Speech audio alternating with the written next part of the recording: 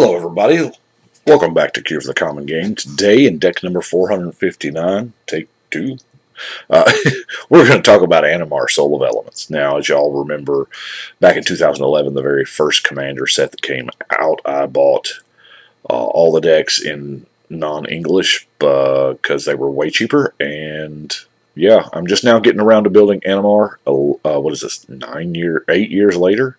It's been a while. Well, I will go ahead and read Animar for you, since it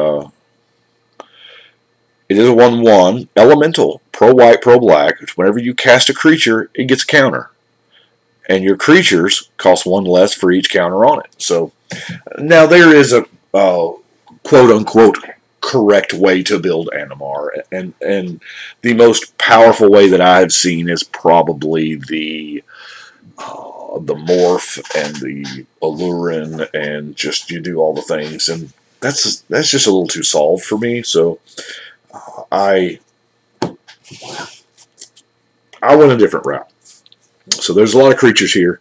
I have it actually in the exact order because I was almost done with this video and my phone rang because I forgot to turn the sound off, and I couldn't just close out the call because my ringtone is a copyrighted song. So lesson learned. Anyway, we're going to start with our ramp. It's heavy green. I mean, a lot of creatures, of course. It's going to be green. So we got our Mana Elf trio: Llanowar, Finhorn, Elvish Mystic. The Quirion Elves gets, a dual Mana Elf.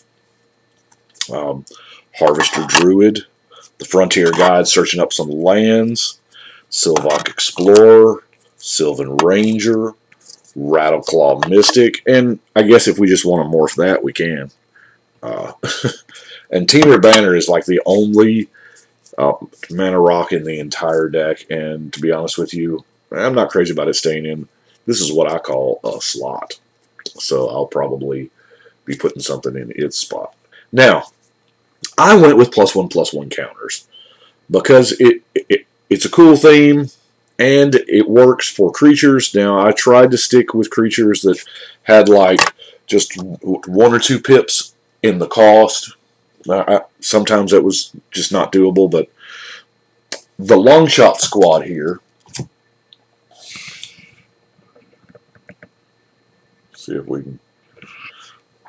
It's going to pass out reach to all your creatures with 1/1 counters on them. The Ceratok is going to pass out trample to your 1/1 countered creatures.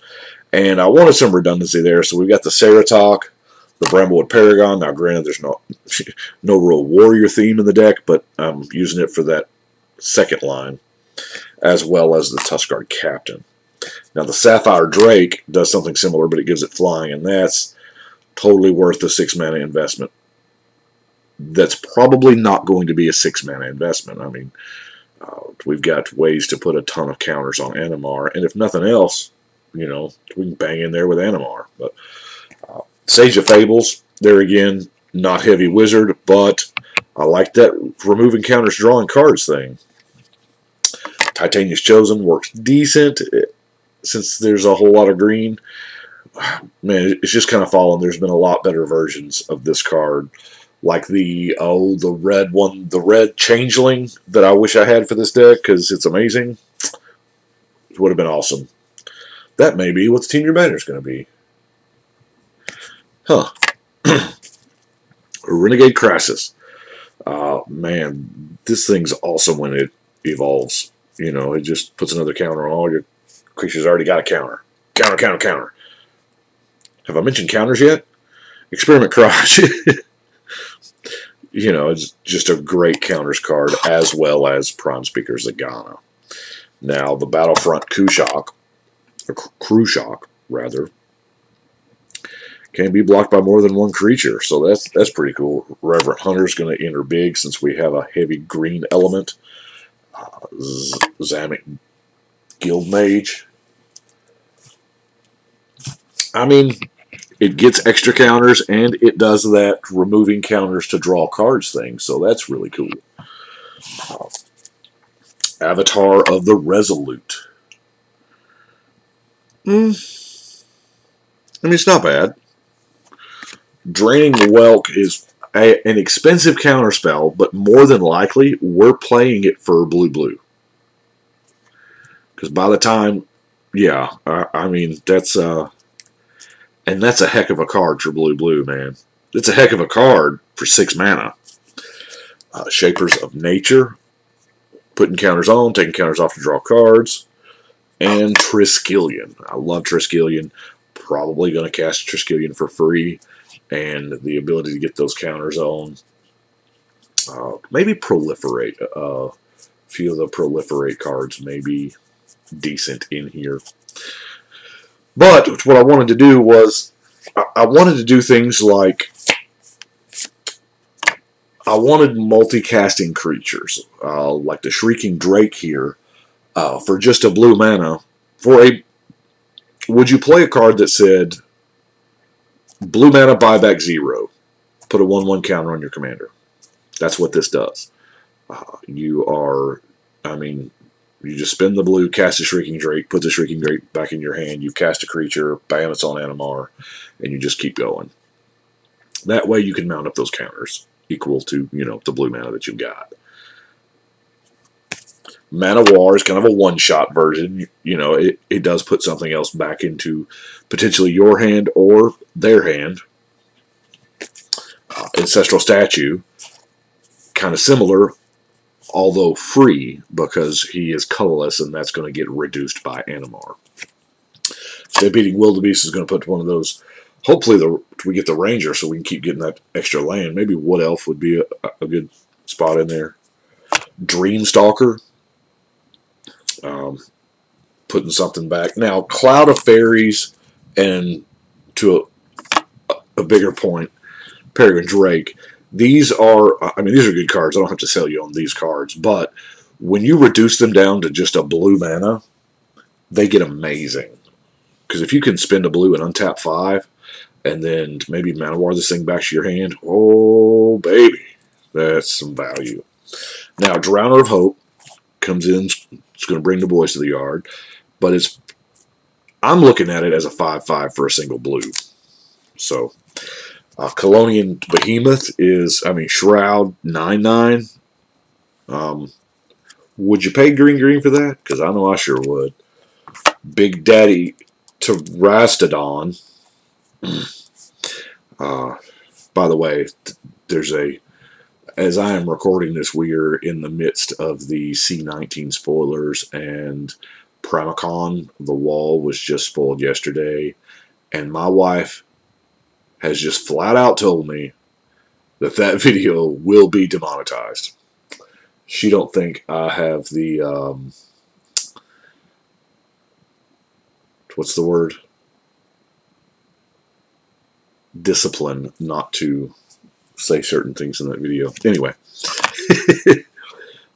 Zealous Conscript's a good card. Great card for a single red. Tmuldrifter. Now, Tmuldrifter gets good when it's, one blue. And it's part of our card drawing suite. And I wanted to try to use as many creatures as I possibly could in the deck. Soul of Harvest. Good card draw. Garrick's Pack Leader. Rites of Flourishing. Double meat, double cheese. Bread for the Hunt. 1/1 counter deals combat damage to a player. You can draw a card. Now, I think this is on my wish list that I wish this didn't use the word combat, but I guess they had to because Triskelion would have been busted. Anyway, Inspiring Call is busted, I think. Well, in this particular deck anyway, it's awesome. You draw cards equal for each creature you control the 1/1 counter on it. It could stop there and it would be a decent card. But then those creatures gain indestructible during the turn, so that's pretty sweet. Acidic Slime and Tabi Orangutan are just in there for removal as well as Hull Breach. I've got to run Hardened Scales, right? I had to. Probably the Decoction module and the Fabrication module is probably not good enough to make the cut. I'll admit. Maybe it's not. These are probably also slots, because the odds of getting them both in a deck with no tutoring for them is, I guess if it happens, it happens, and it'll be cool. But Sunbringer's Touch, bolster, and then passes out the trample. Death's Presence, so you can pass around the counters from the creatures that died. It's pretty neat. Trap Essence. I'm not exactly certain how I feel about this. I've never played this card before, so kind of checking it all off the list, I guess. Hindervines. Awesome fog variant here, because your creatures are still going to do damage. And we've got the Overrun. Now, I did want something big. You know what I'm saying? I wanted big things, because with that many counters on Animar, we want to, start throwing stuff for the free. So I threw in the Mirror Ball, and then that kept me going up the Eldrazi chain, because I was like, well, you know what? The Eldrazi, they're all colorless, they're all creatures, so there's no reason why we can't just start pitching these down for the free. There are none of the Titans in here, but still, Bane of Balagad's good. Ulamog's Crusher. Ulamog's Crusher is actually hilarious. Morrow says, in design, they were scared that Annihilator was too powerful. Turned out it was. But the thing about it was people were not attacking with their Annihilator creatures in playtest, because they didn't want to put their giant creature in harm's way. And they knew if they could trigger that Annihilator just one time, it would be so addicted to the player that they would do it. So they made this card specifically attacks each turn if able, to force you to attack, to force you to see that Annihilator is a good mechanic.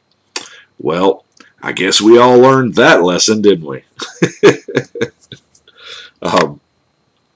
Breaker of Armies.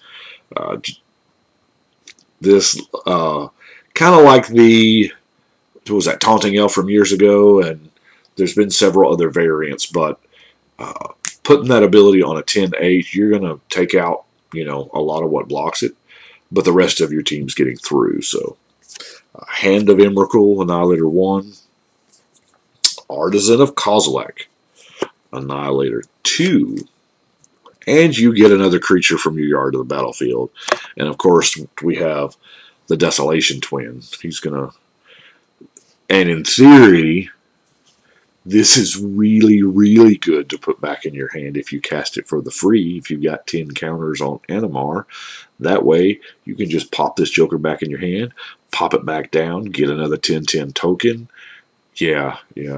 It seems mighty Christmas landy, but it also seems like it could totally happen. Don't know. We'll see. Now, let's look through the non-basics. There's nothing real special here.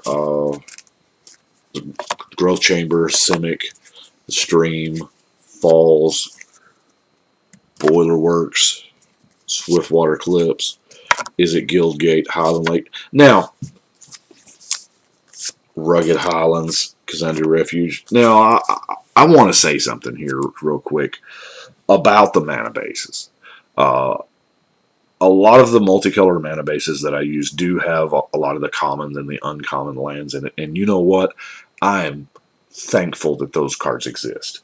Because back when I started hardcore playing Commander, I mean, we're talking a decade now or more, there wasn't that many.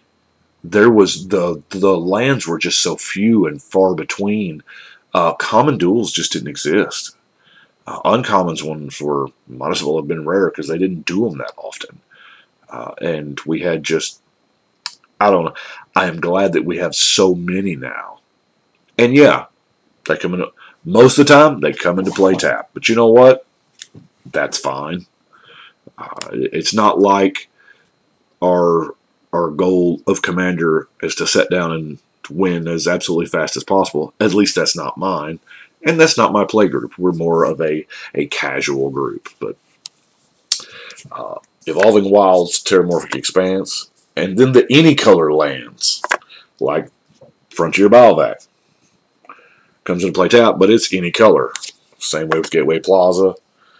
Ancient Ziggurat. Now, what am I missing here? Why is this card? Why did it climb? I have never purchased or traded for an Ancient Ziggurat because, man, I bought a ton of Conflux back in the day. And so I've just had these. But why is this card expensive now? I don't know. And then lastly, of course, we have a command tower. So that is what we have got for Animar. Finally got Animar done. Got him crossed off the list, or, well, highlighted, I guess you could say. And we are... I didn't put any tokens in there. I need Eldrazi Spalling tokens and 10-10 tokens. Yeah, I'm slipping. But deck number 459 is done, and we're gonna, you know what? I'll even try to get this straight this time. Check that out. So we will put number 459 up here, Mr. Animar. Wow, that's black, blue. You can tell I bought a ton of those purple sleeves, can't you? But anyway, I do appreciate y'all watching. Y'all let me know what you think, and it's time to shuffle and cut.